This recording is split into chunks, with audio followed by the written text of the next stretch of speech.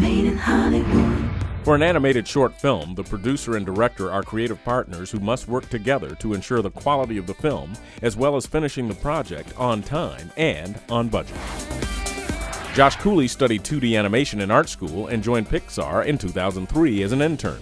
Mr. Cooley worked his way up to the role of story supervisor on Inside Out, and his next project will be co-directing Toy Story 4.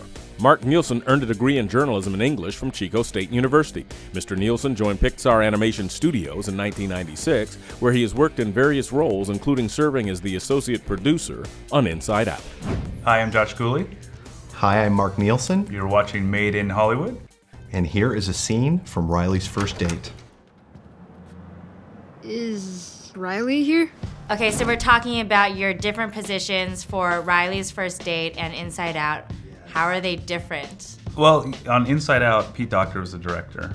On Riley's first date, I was the director. Okay. And on Inside Out, Jonas Rivera was the producer. On Riley's first date, Mark Nielsen was the producer.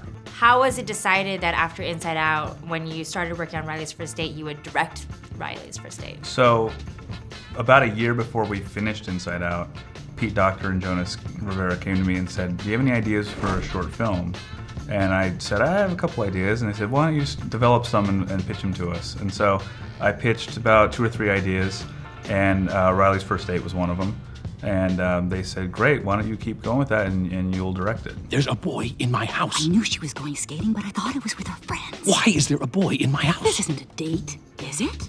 I'll ask Riley. My favorite part of Inside Out was they were all the parts where we see the team in this person's head conflict with the team in that person's head, and how that affects just within like 2 people in one scene. And that is what's so awesome about Inside Out. Yes. Yeah, once we hit upon that pretty early in the process, it was like, okay, there's our movie. There's kind of the juice of the movie. And the way I always thought about it in the movie is like, that's kind of like a submarine movie. You know, they're attacking each other as Riley's getting upset. Just shut up! Fire! That's it. Go to your room. The foot is down. The foot is down. And with Riley's first date, I thought, okay, what if it was the same kind of thing, a submarine movie, but Jordan has no idea that there's even a war going on. So he's just kind of staring off into the distance, but Dad's still like in attack mode. Red alert! Boy.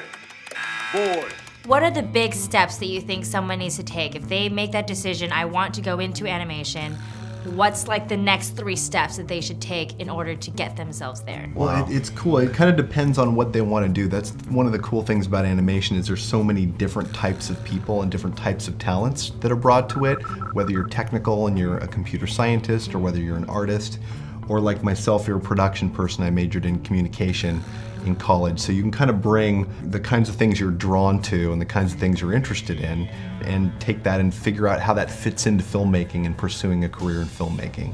I don't like this. This can't be a date. She's only 12.